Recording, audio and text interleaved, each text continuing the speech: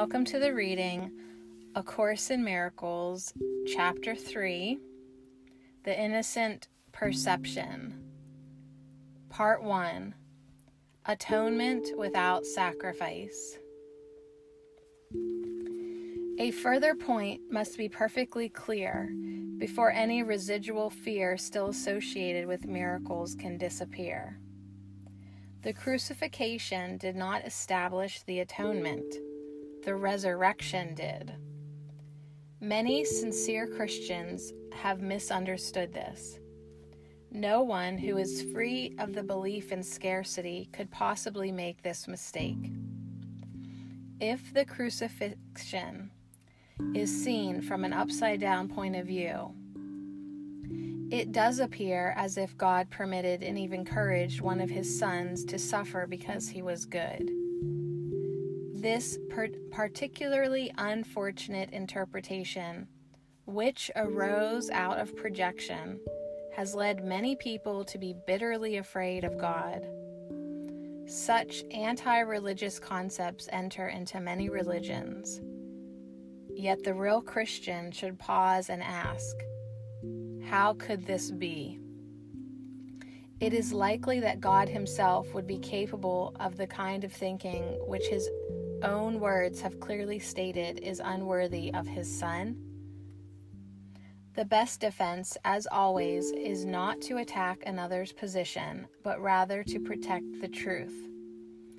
It is unwise to accept any concept if you have to invert a whole frame of reference in order to justify it. This procedure is painful in its minor applications and genuinely tragic on a wider scale. Persecution frequently results in an attempt to justify the terrible misconception that God himself persecuted his own Son on behalf of salvation. The very words are meaningless. It has been particularly difficult to overcome this because, although the error itself is no harder to correct than any other, many have been unwilling to give it up in view of its prominent value as a defense. In milder forms, a parent says, "This hurts me more than it hurts you," and feels exonerated in beating a child. Can you believe our Father really thinks this way? It is so essential that all such thinking be dispelled, that we must be sure that nothing of this kind remains in your mind. I was not punished because you were bad. The holy benign lesson the atonement teaches is lost if it is tainted with this kind of distortion in any form. The statement, "Vengeance is mine, saith the Lord," is a misperception by which one assigns his own evil past to God. The evil past has nothing to do with God. He did not create it, and he does not maintain it. God does not believe in retribution. His mind does not create that way. He does not hold your evil deeds against you. It is likely that he would hold them against me. Be very sure that you recognize how utterly impossible this assumption is, and how entirely it arises from projection. This kind of error is responsible for a host of related errors, including the belief that God rejected Adam and forced him out of the Garden of Eden. It is also why you may believe from time to time that I am misdirecting you. I have made every effort to use words that are almost impossible to distort, but it is always possible to twist symbols around if you wish. Sacrifice is a notion totally unknown to God. It arises solely from fear, and frightened people can be vicious. Sacrificing in any way is a violation of my injunction that you should be merciful even as your Father in heaven is merciful. it has been hard for many Christians to realize that this applies to themselves. Good teachers never terrorize their students.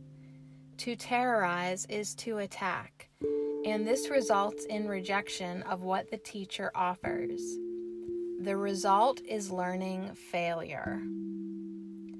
I have been correctly referred to as the Lamb of God who taketh away the sins of the world.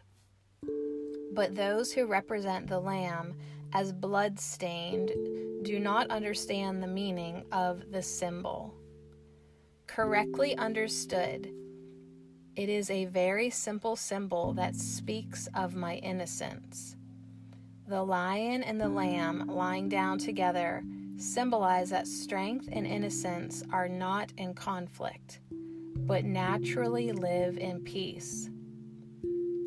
Blessed are the pure in heart, for they shall see God, is another way of saying the same thing.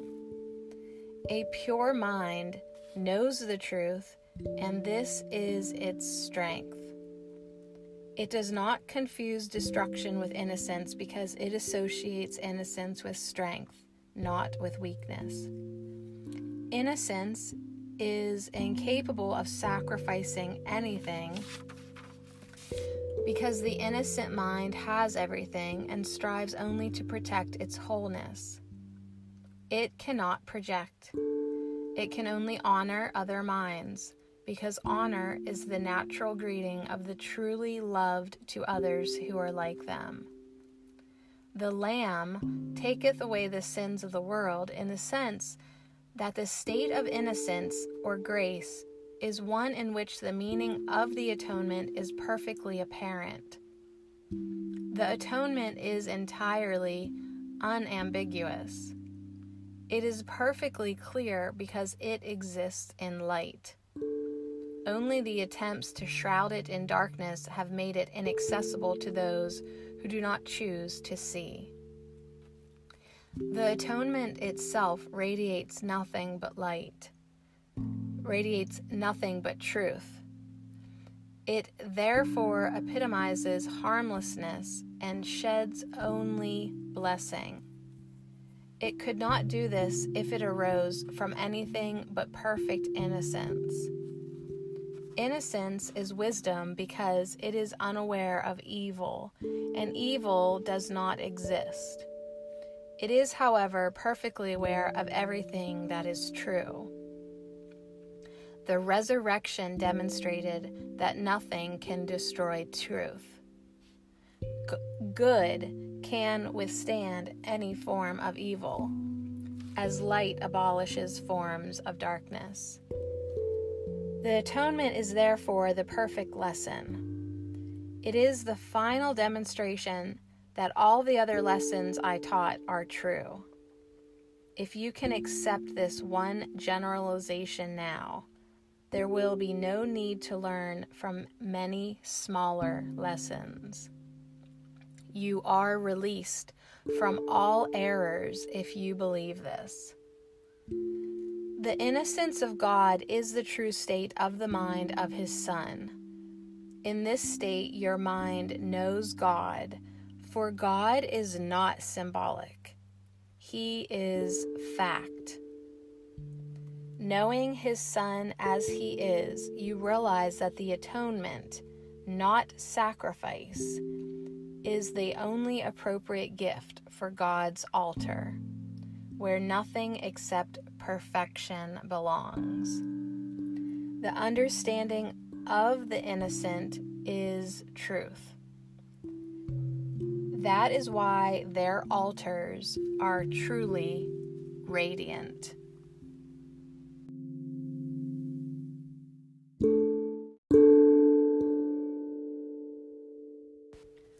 Welcome to the reading, A Course in Miracles, Chapter 3, Part 2, Miracles as True Perception.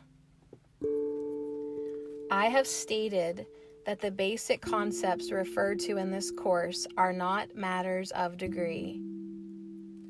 Certain fundamental concepts cannot be understood in terms of opposites.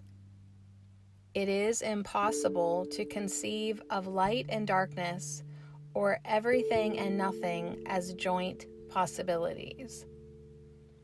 They are all true or all false.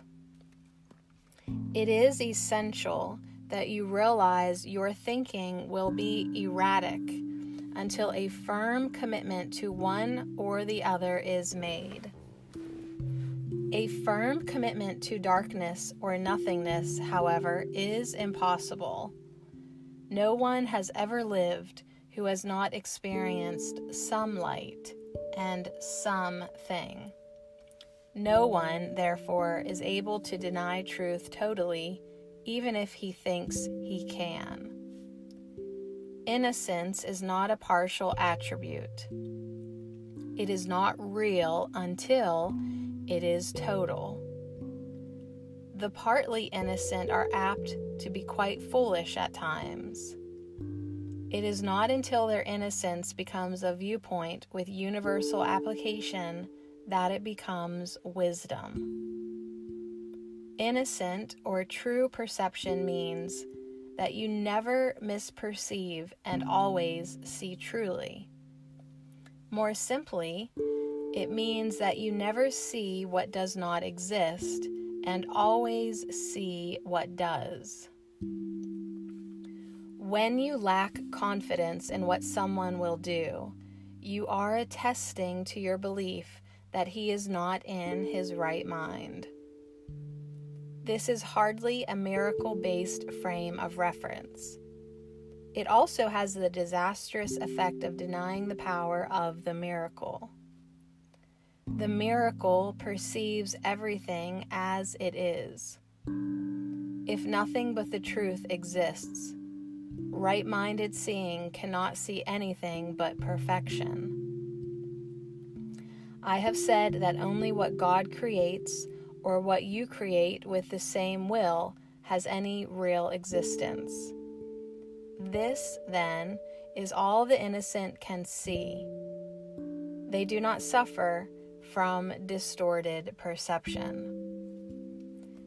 You are afraid of God's will because you have used your own mind, which He created in the likeness of His own, to miscreate. The mind can miscreate only when it believes it is not free. An imprisoned mind is not free because it is possessed or held back by itself. It is therefore limited, and the will is not free to assert itself. To be one is to be of one mind or will. When the will of the Sonship and the Father are one, their perfect accord is heaven. Nothing can prevail against a Son of God who commends his spirit into the hands of his Father. By doing this, the mind awakens from its sleep and remembers its Creator. All sense of separation disappears. The Son of God is part of the Holy Trinity, but the Trinity itself is one. There is no confusion within its levels, because they are of one mind and one will. This single purpose creates perfect integration and establishes the peace of God. Yet this vision can be perceived only by the truly innocent. Because their hearts are pure, the innocent defend true perception instead of defending themselves against it. Understanding the lesson of the atonement, they are without the wish to attack, and therefore they see truly.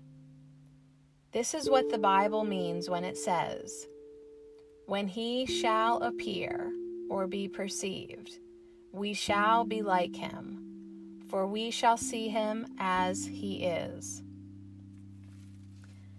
The way to correct distortions is to withdraw your faith in them and invest it only in what is true. You cannot make untruth true. If you are willing to accept what is true in everything you perceive, you let it be true for you. Truth overcomes all error, and those who live in error and emptiness can never find lasting solace. If you perceive truly, you are canceling out misperceptions in yourself and in others simultaneously. Because you see them as they are, you offer them your acceptance of their truth, so they can accept it for themselves. This is the healing that the miracle induces.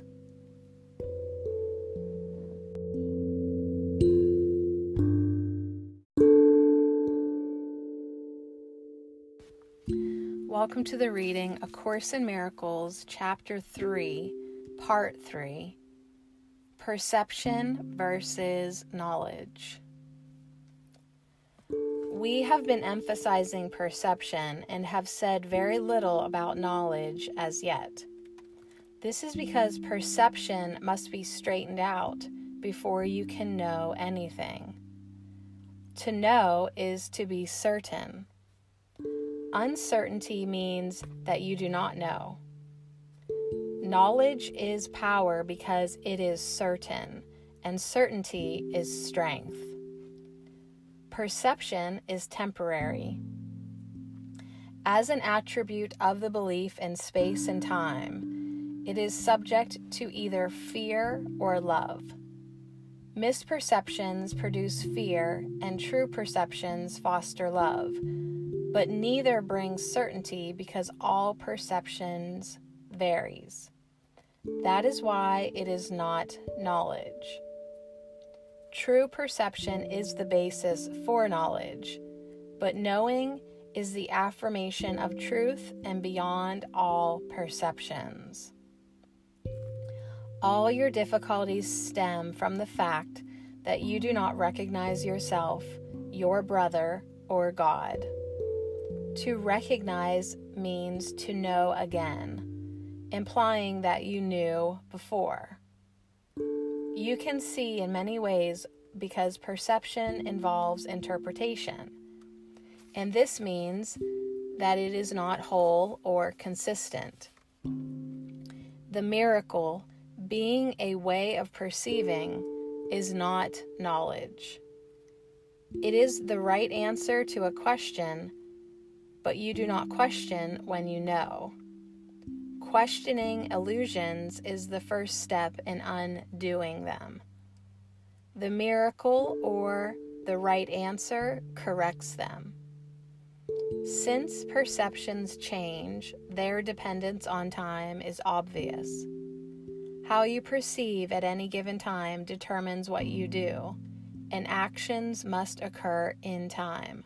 Knowledge is timeless, because certainty is not questionable. You know when you have ceased to ask questions. The questioning mind perceives itself in time, and therefore looks for future answers.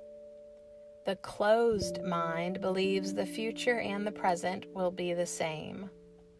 This establishes a seemingly stable state that is usually an attempt to counteract an underlying fear that the future will be worse than the present.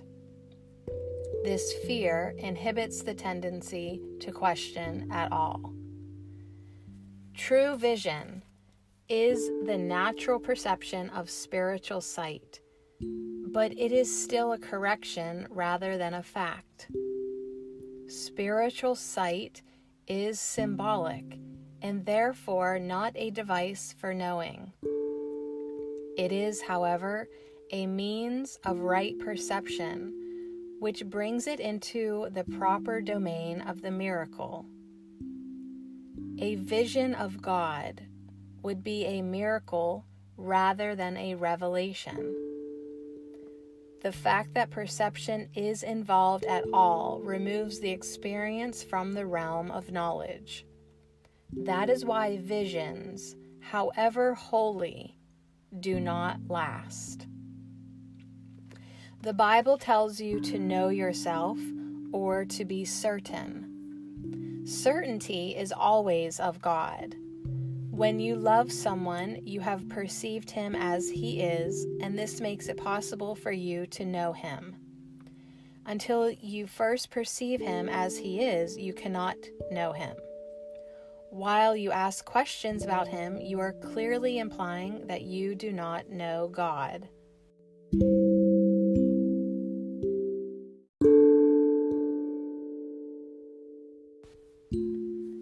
Certainty does not require action. When you say you are acting on the basis of knowledge, you are really confusing knowledge with perception. Knowledge provides a strength for creative thinking, but not for right doing. Perception, miracles, and doing are closely related. Knowledge is the result of revelation and induces only thought. Even in its most spiritualized form, perception involves the body. Knowledge comes from the altar within and is timeless because it is certain.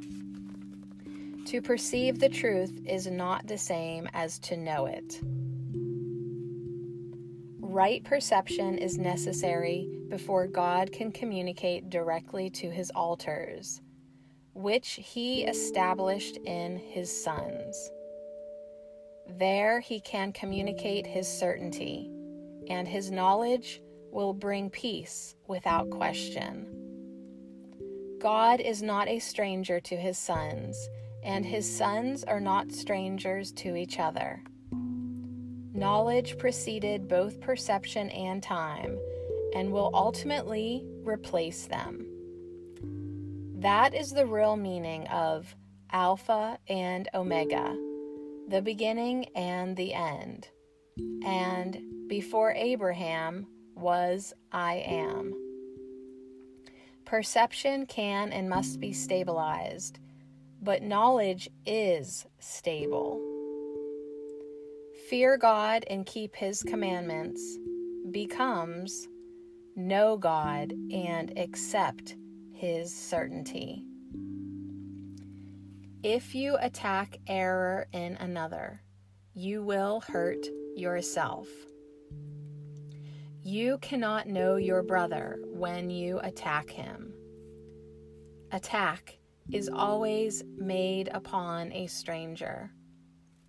You are making him a stranger by misperceiving him, and so you cannot know him. It is because you have made him a stranger that you are afraid of him. Perceive him correctly so that you can know him. There are no strangers in God's creations. To create as he created you can create only what you know, and therefore accept as yours. God knows his children with perfect certainty. He created them by knowing them. He recognizes them perfectly. When they do not recognize each other, they do not recognize him.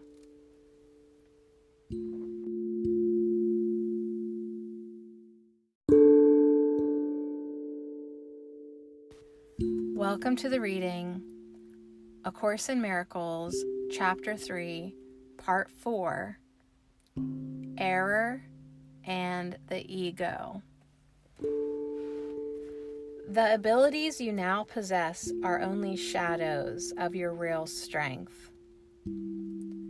All of your present functions are divided and open to question and doubt. This is because you are not certain how you will use them and are therefore incapable of knowledge. You are also incapable of knowledge because you can still perceive lovelessly. Perception did not exist until the separation introduced degrees, aspects, and intervals. Spirit has no levels, and all conflict arises from the concept of levels. Only the levels of the Trinity are capable of unity. The levels created by the separation cannot but conflict. This is because they are meaningless to each other. Consciousness, the level of perception, was the first split introduced into the mind after the separation, making the mind a perceiver rather than a creator. Consciousness is correctly identified as the domain of the ego. The ego is a wrong-minded attempt to perceive yourself as you wish to be, rather than as you are. Yet you can know yourself only as you are, because that is all you can be sure of. Everything else is open to question. The ego is the questioning aspect of the post-separation self, which was made rather than created. It is capable of asking questions, but not of perceiving meaningful answers, because these would involve knowledge and cannot be perceived. The mind is therefore confused, because only one-mindedness can be without confusion. A separated or divided mind must be confused. It is necessarily uncertain about what it is. It has to be in conflict because it is out of accord with itself.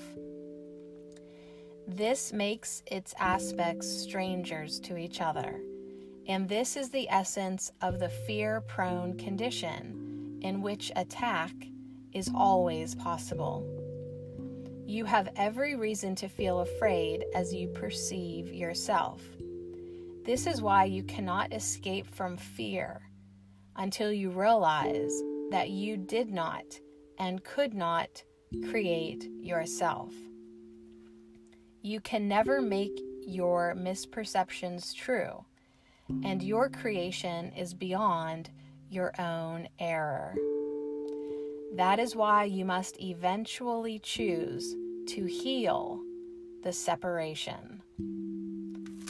Right-mindedness is not to be confused with the knowing mind, because it is applicable only to right perception. You can be right-minded or wrong-minded, and even this is subject to degrees, clearly demonstrating that knowledge is not involved. The term right-mindedness is properly used as the correction for wrong-mindedness and applies to the state of mind that induces accurate perception. It is miracle-minded because it heals misperception. And this is indeed a miracle in view of how you perceive yourself. Perception always involves some misuse of the mind because it brings the mind into areas of uncertainty. The mind is very active. When it chooses to be separated, it chooses to perceive. Until then, it wills only to know. Afterwards, it can only choose ambiguously, and the only way out of ambiguity is clear perception. The mind returns to its proper function only when it wills to know. This places it in the service of spirit, where perception is changed. The mind chooses to divide itself when it chooses to make its own levels. But it could not entirely separate itself from spirit, because it is from spirit that it derives its whole power to make or create. Even in miscreation, the mind is affirming its source, or it would merely cease to be. This is impossible, because the mind belongs to spirit, which God created, and which is therefore eternal. The ability to perceive made the body possible, because you must perceive something and with something. That is why perception involves an exchange or translation, which knowledge does not need. The interpretive function of perception, a distorted form of creation, then permits you to interpret the body as yourself in an attempt to escape from the conflict you have induced. Spirit, which knows, could not be reconciled with this loss of power, because it is incapable of darkness. This makes the spirit almost inaccessible to the mind and entirely inaccessible to the body. Therefore, spirit is perceived as a threat, because light abolishes darkness merely by showing you it is not there. Truth will always overcome error in this way. This cannot be an active process of correction because, as I have already emphasized, knowledge does not do anything. It can be perceived as an attacker, but it cannot attack. What you perceive as its attack is your own vague recognition that knowledge can always be remembered, never having been destroyed. God and his creations remain in surety, and therefore know that no miscreation exists. Truth cannot deal with errors that you want. I was a man who remembered spirit and its knowledge. As a man, I did not attempt to counteract error with knowledge, but to correct error from the bottom up. I demonstrated both the powerlessness of the body and the power of the mind. By uniting my will with that of my Creator, I naturally remembered spirit and its real purpose. I cannot unite your will with God's for you, but I can erase all misperceptions from your mind if you will bring it under my guidance. Only your misperceptions stand in your way. Without them, your choice is certain. Sane perception induces sane choosing. I cannot choose for you, but I can help you make your own right choice. Many are called, but few are chosen. Should be. All are called, but few choose to listen. Therefore, they do not choose right. The chosen ones are merely those who choose right sooner. Right minds can do this now, and they will find rest onto their souls. God knows you only in peace, and this is your reality.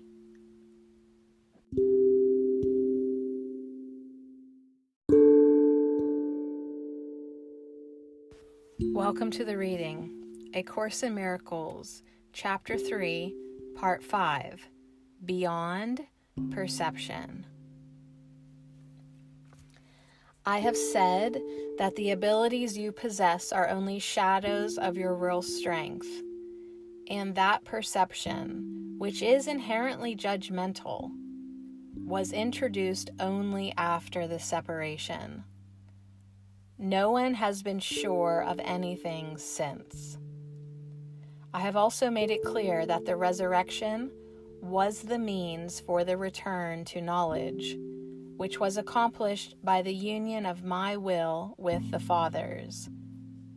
We can now establish a distinction that will clarify some of our subsequent statements.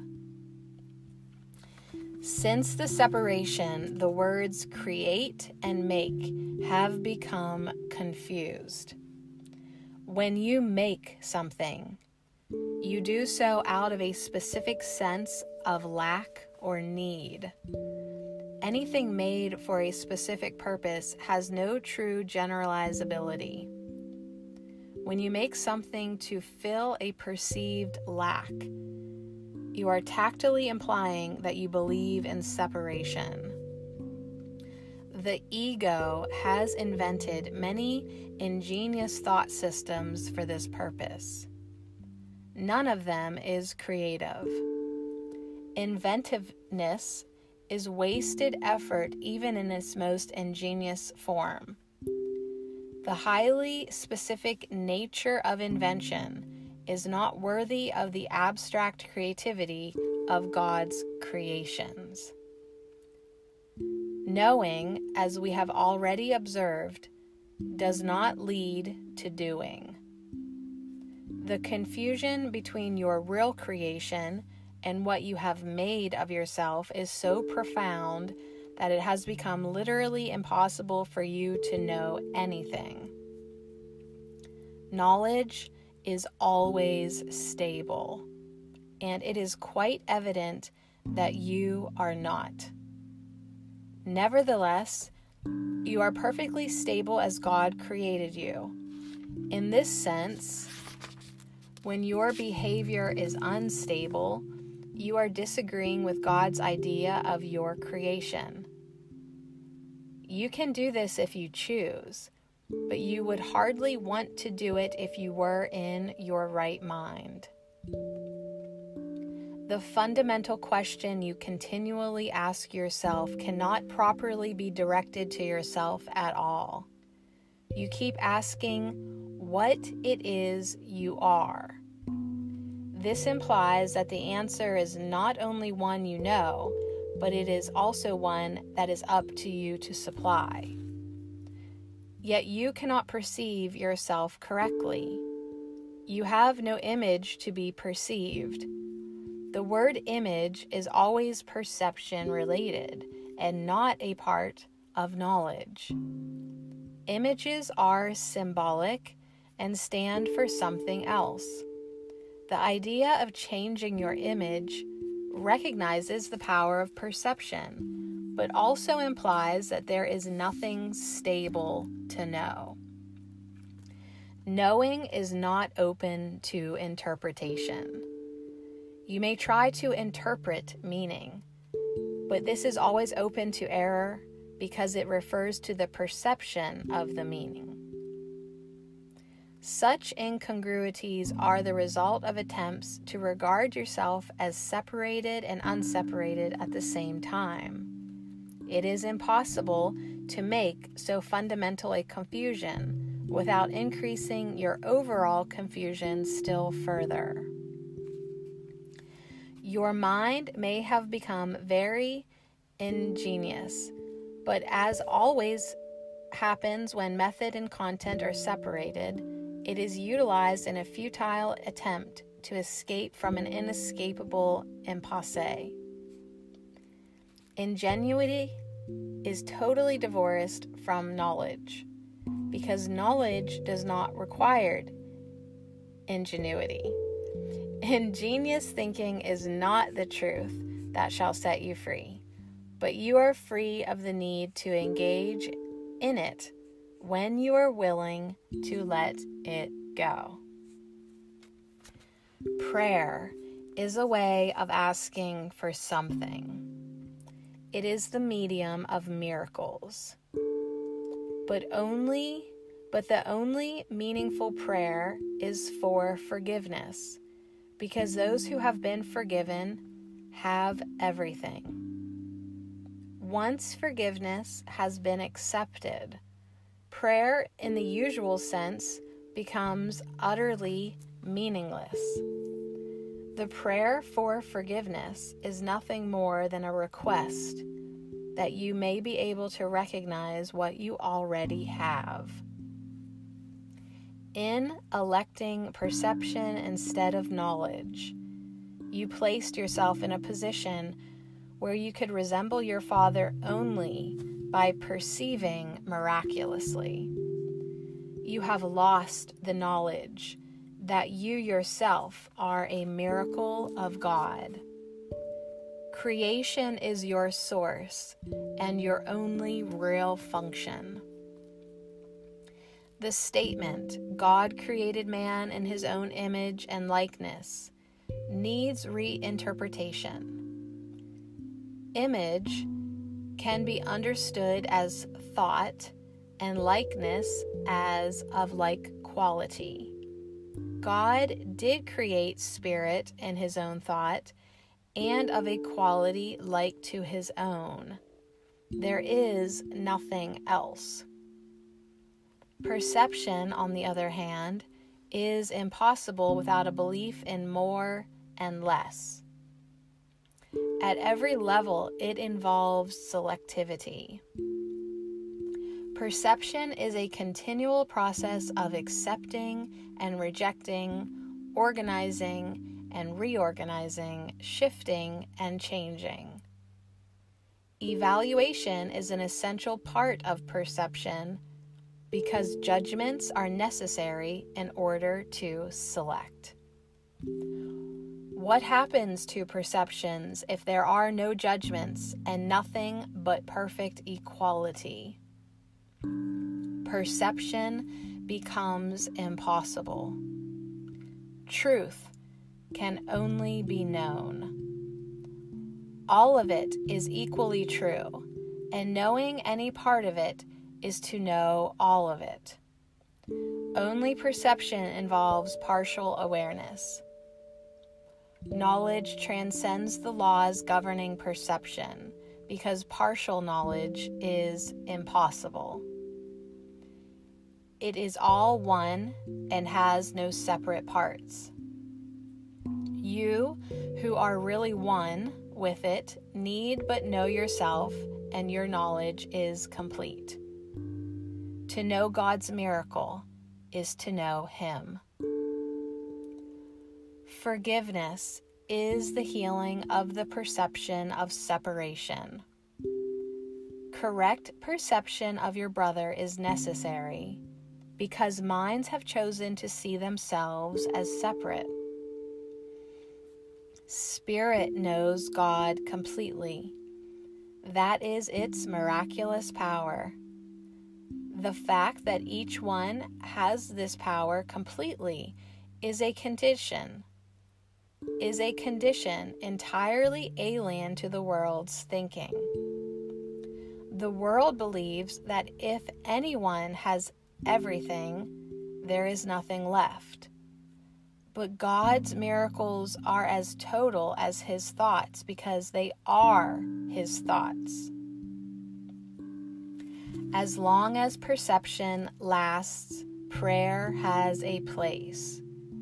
Since perception rests on lack, those who perceive have not totally accepted the atonement and given themselves over to truth. Perception is based on a separated state, so that anyone who perceives at all needs healing. Communion, not prayer, is the natural state of those who know. God and His miracle are inseparable. How beautiful indeed are the thoughts of God who live in His light. Your worth is beyond perception because it is beyond doubt. Do not perceive yourself in different lights. Know yourself in the one light, where the miracle that is you is perfectly clear.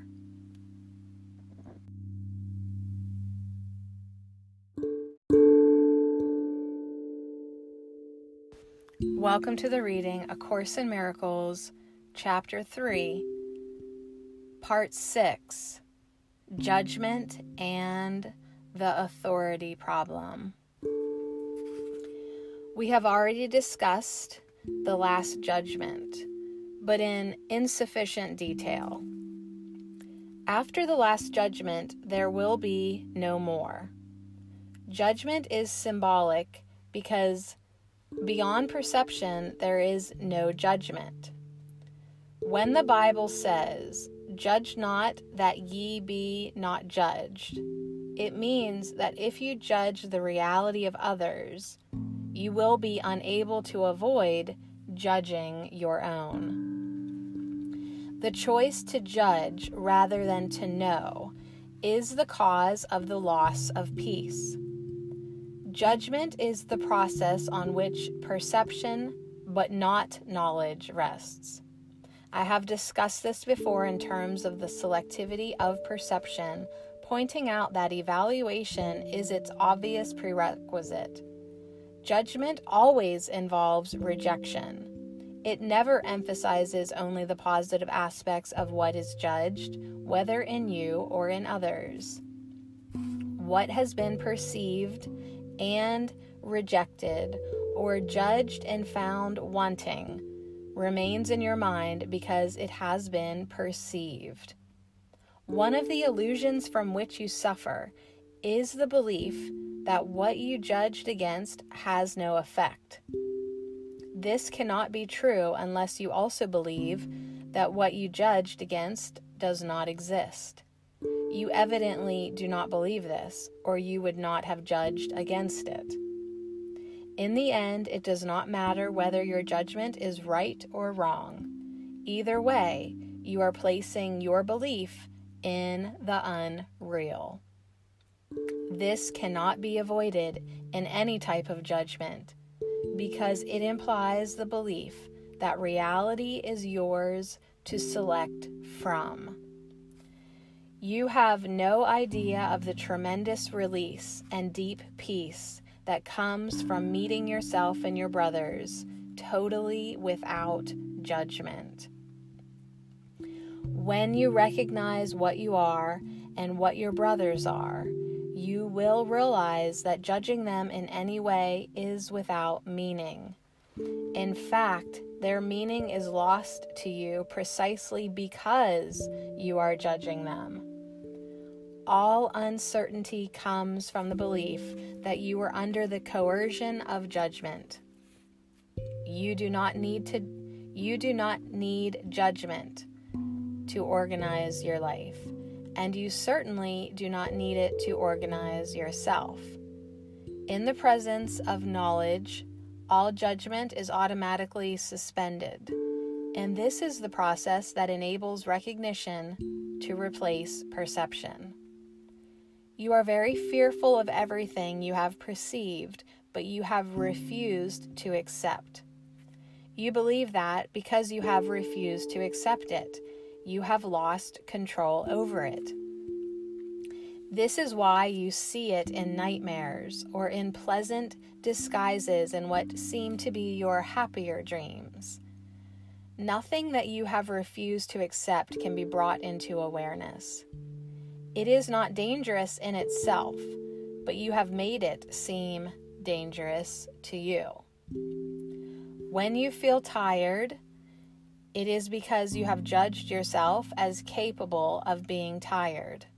When you laugh at someone, it is because you have judged him as unworthy.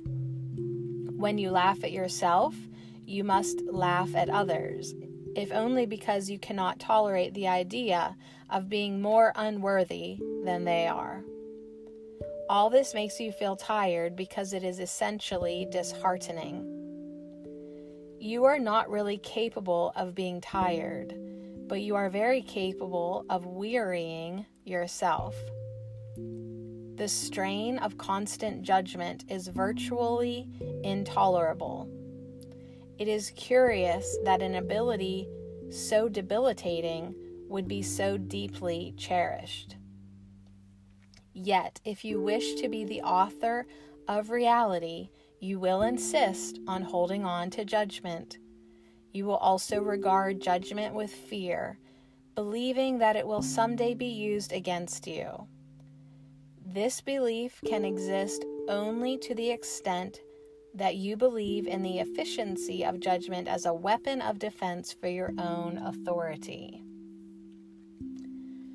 God offers only mercy. Your words should reflect only mercy, because that is what you have received, and that is what you should give.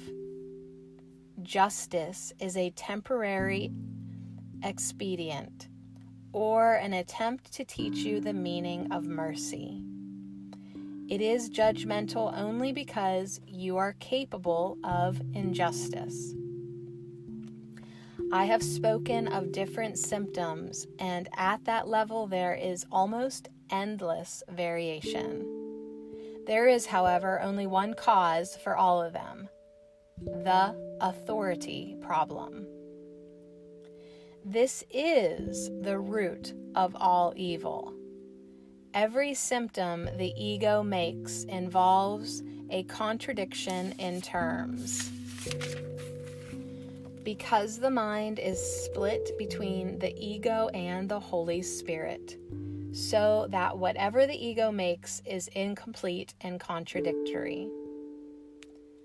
This untenable position is the result of the authority problem which, because it accepts the one inconceivable thought as its premise, can produce only ideas that are inconceivable.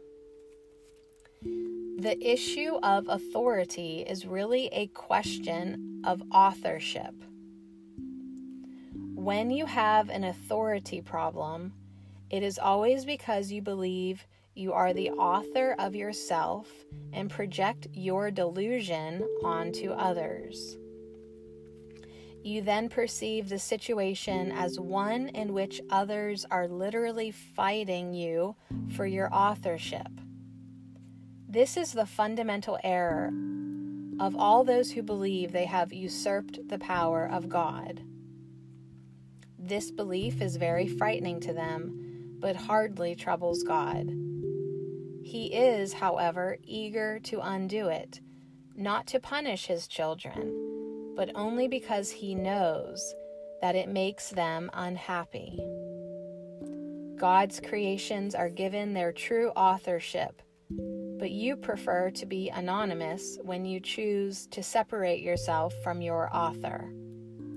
Being uncertain of your true authorship, you believe that your creation was anonymous. This leaves you in a position where it sounds meaningful to believe that you created yourself. The dispute over authorship has left such uncertainty in your mind that it may even doubt whether you really exist at all. Only those who give over all desire to reject can know that their own rejection is impossible.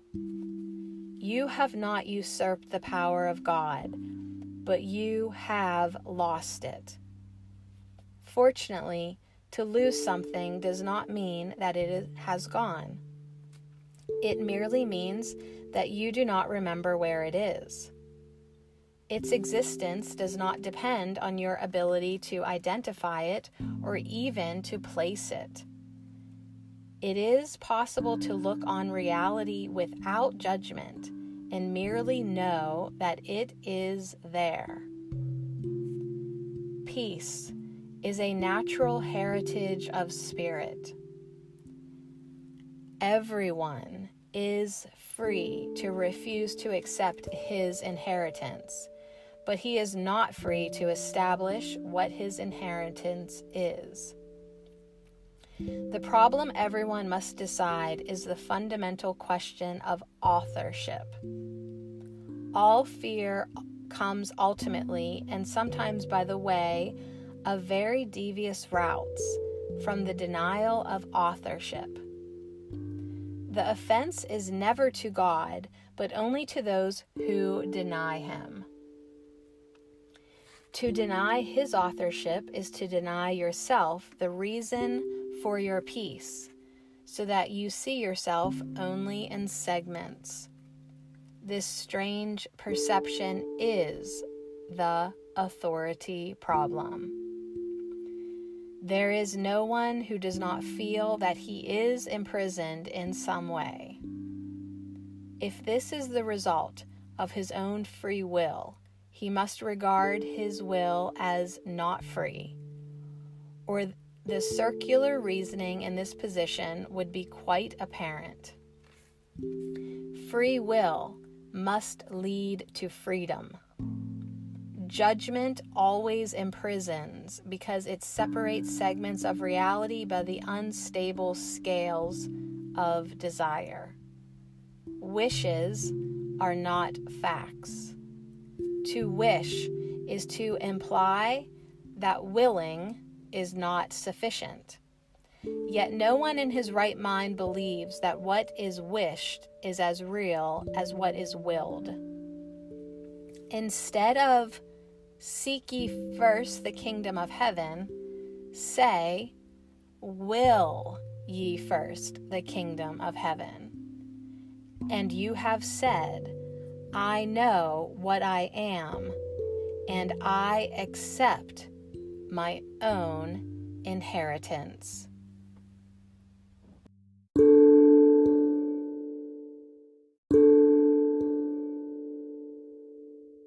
Welcome to the reading, A Course in Miracles, Chapter 3, Part 7, Creating versus the Self-Image. Every system of thought must have a starting point. It begins with either a making or a creating, a difference we have already discussed. Their resemblance lies in their power as foundations. Their difference lies in what rests upon them. Both are cornerstones for systems of belief by which one lives. It is a mistake to believe that a thought system based on lies is weak. Nothing made by a child of God is without power. It is essential to realize this, because otherwise you will be unable to escape from the prison you have made. You cannot resolve the authority problem by depreciating the power of your mind. To do so is to deceive yourself, and this will hurt you because you really understand the strength of the mind. You also realize that you cannot weaken it any more than you can weaken God. The devil is a frightening concept because he seems to be extremely powerful and extremely active. He is perceived as a force in combat with God, battling him for possession of his creations.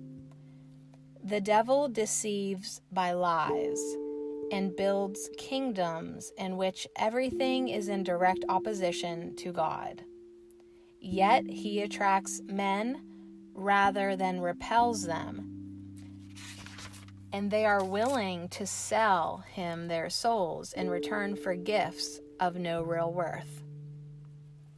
This makes absolutely no sense. We have discussed the fall or separation before, but its meaning must be clearly understood. The separation is a system of thought real enough in time, though not in eternity. The separation is a system of thought real enough in time, though not in eternity. All beliefs are real to the believer. The fruit of only one tree was forbidden in the symbolic garden. But God could not have forbidden it, or it could not have been eaten. If God knows his children, and I assure you that he does, would he have put them in a position where their own destruction was possible? The forbidden tree was named the tree of knowledge. Yet God created knowledge and gave it freely to his creations. The symbolism here has been given many interpretations, but you may be sure that any interpretation that sees either God or his creations as capable of destroying their own purpose is in error. Eating of the fruit of the tree of knowledge is a symbolic expression for usurping the ability for self-creating. This is the only sense in which God and his creations are not co-creators.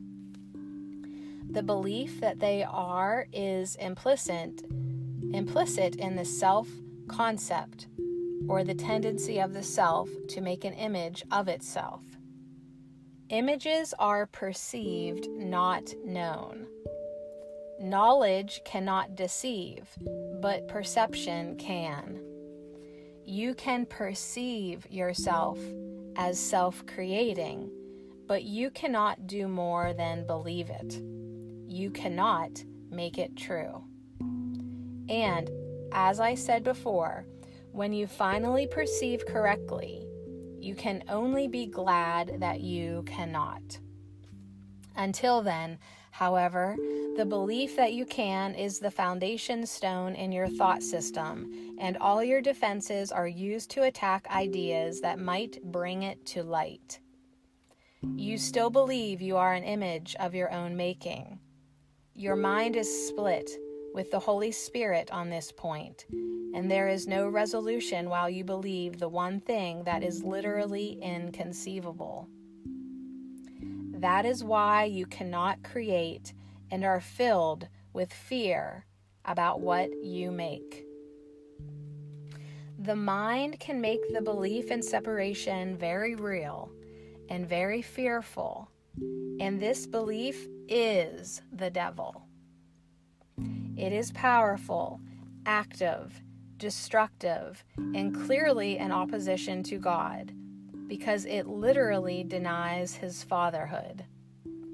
Look at your life and see what the devil has made, but realize that this making will surely dissolve in the light of truth, because its foundation is a lie. Your creation by God is the only foundation that cannot be shaken, because the light is in it.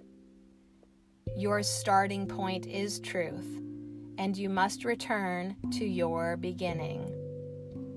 Much has been seen since then, but nothing has really happened. Your self is still in peace, even though your mind is in conflict. You have not yet gone back far enough, and that is why you become so fearful. As you approach the beginning, you feel the fear of the destruction of your thought system upon you as if it were the fear of death. There is no death, but there is a belief in death. The branch that bears no fruit will be cut off and will wither away. Be glad.